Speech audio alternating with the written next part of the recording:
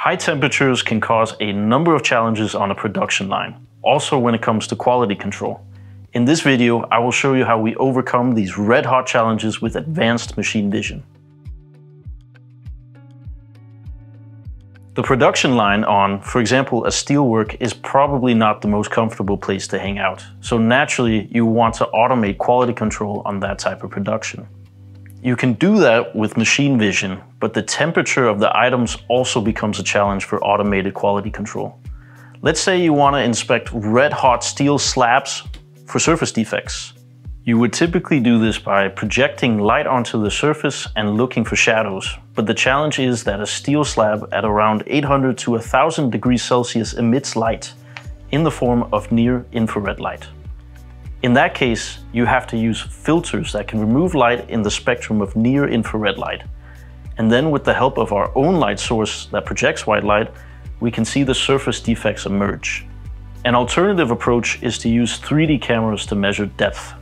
However, the speed and vibrations of the passing steel makes it difficult to inspect though, as well as the scales growing onto the surface of the steel as the steel cools down. Sometimes, however, it can actually be an advantage that the hot object emits light. For example, in cases where you want to measure dimensions such as the length of a steel slab. In very hot production environments, it can be an advantage to place the camera far away from the line. We have cases where we have inspected a part at a distance of 25 meters using the light that the part itself emits in the form of heat.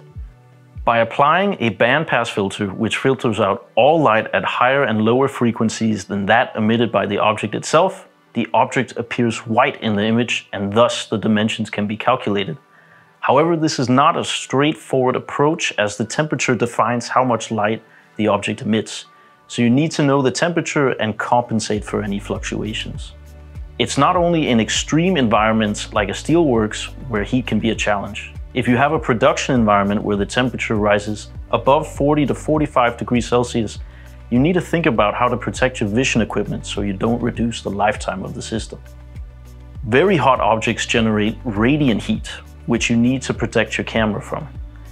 You can do this by placing a heat shield between the object and the camera with only a small hole for the camera to see through. To keep the temperature down, you need to circulate the air between the camera and the shield, which you can do with compressed air. However, this is not without complications, as compressed air will rarely completely be clean. There will always be some small water or oil droplets in it, which can settle on the camera and disturb the image, so you need to be aware of this. To protect the camera, you will often place it in a camera housing just like this. But the heat the camera emits in itself causes the temperature in the camera housing to rise, so you'll often have to cool down the camera housing.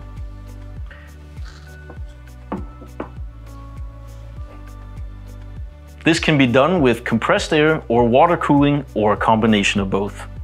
So high temperatures create challenges in several ways. It can make it more difficult to take suitable pictures, and secondly, heat can damage your equipment. But with the right technique and precautions, you can still do automated quality control in red-hot production environments.